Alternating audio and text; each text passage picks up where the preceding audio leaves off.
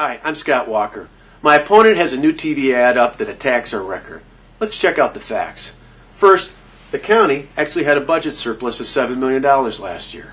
In contrast, the state of Wisconsin already has a $652 million budget deficit. My opponent was one of just 16 people on the budget writing committee, and she voted for that state budget less than 6 months ago, and it's already got a deficit. Next, the ad mentions transit.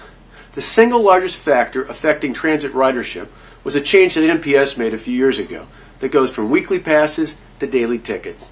That change alone accounts for some 2.5 million fewer rides counted by the transit system, even though it doesn't affect riders.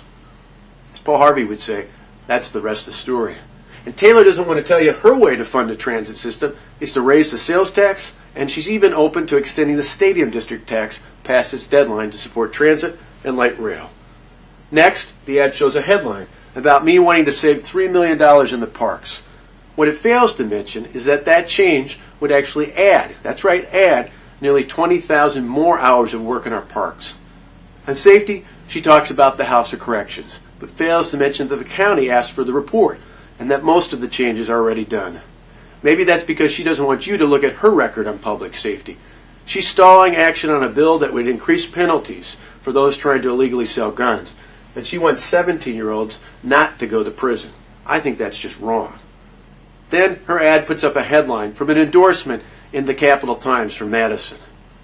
I don't know about you, but apparently the liberals in Madison are more important to her than the taxpayers in Milwaukee. Just like the candidate, the ad doesn't tell you what she'll do in office. She doesn't have a plan, but she does seem to have one constant theme. That's raising taxes. There's a real difference in this race. I invite you to check out the facts at scottwalker.org, and don't be fooled on April 1st.